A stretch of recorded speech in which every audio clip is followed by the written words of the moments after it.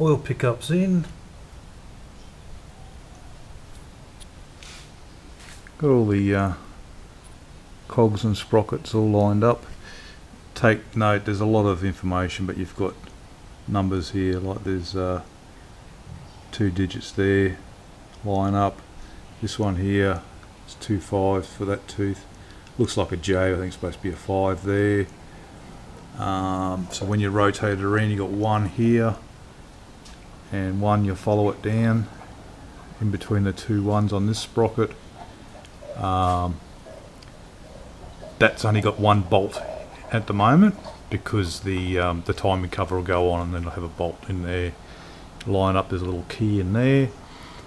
Come down here.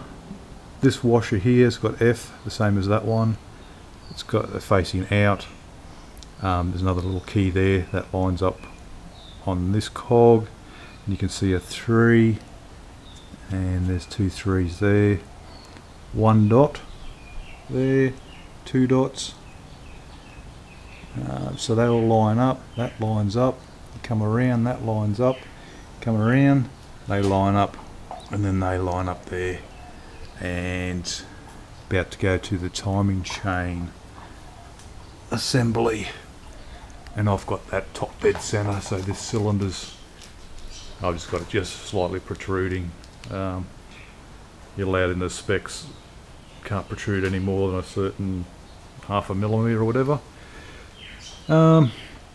In behind here, you probably can't see it. I'll just grab my torch. I couldn't remember if I'd lost a screw, a grub screw, or a bolt, but in behind there, there's one. And another YouTuber I got onto, a guy from overseas. He sent me back a message, said yeah, it's just an oil feed. So that one in there, that one there will be a timing cover bolt. So just take notice of that.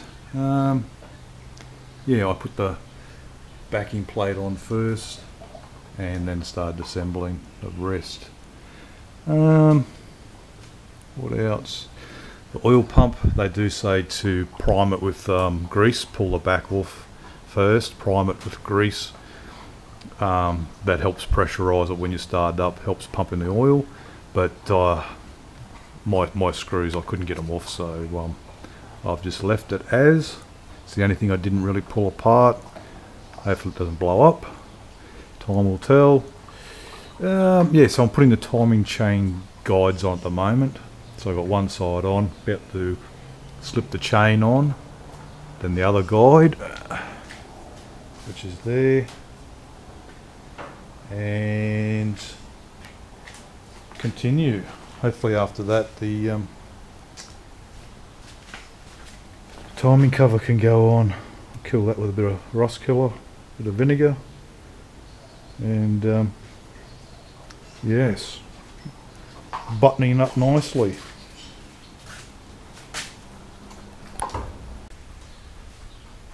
Timing chain has 49 links.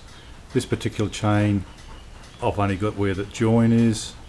Some have an actual like a discoloration link there, and up the top they'll have 2 discoloration links here, like a black one and a black one. So you've got 2 marks there. So yeah, 49 links. So that's the 49, and then it was 24 up to there, and then from here down I counted 24 to here, and all my marks line up. Those little white dots, there's punch marks in there, numbers. This one here, yes, these ones down here. This one here, there's a mark where I've got that white dot, I've gone covered over it, but there's a little dot there. So that's where that halfway link joins up.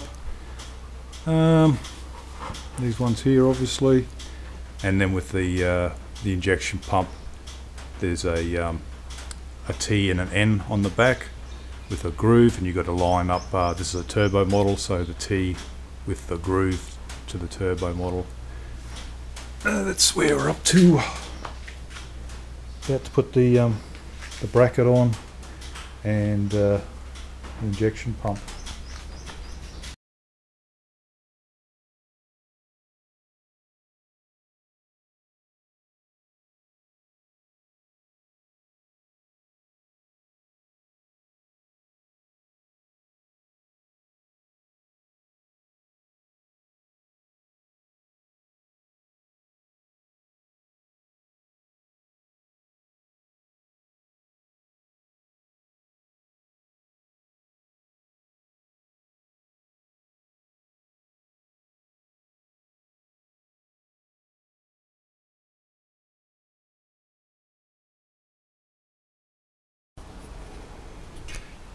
Gasket, full gasket set rebuild. So I've got two, had a head gasket complete, or head, and it come with the head gasket, and then I bought another one. Forgot that I had the two, but anyway, oil cooler.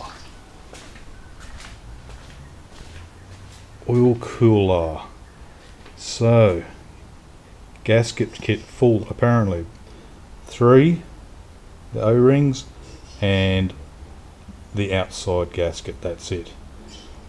The 2 in the center, they're pretty good, so I've reused them for now and had to make up a template and buy some gasket maker paper and make up the 2. So if you do get a gasket kit, full kit for the oil cooler assembly, just make sure that, or double check, you're going to get these 2 gaskets and 2 O-rings.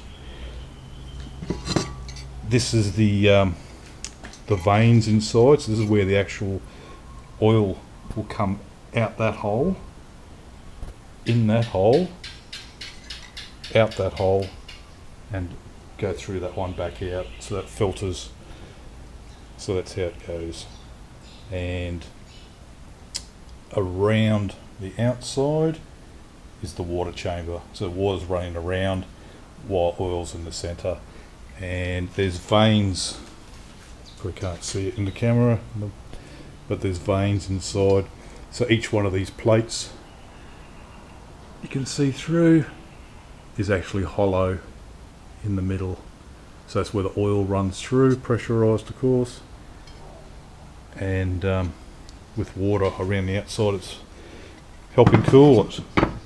So just make sure that you check your gasket kits, and about to put this on.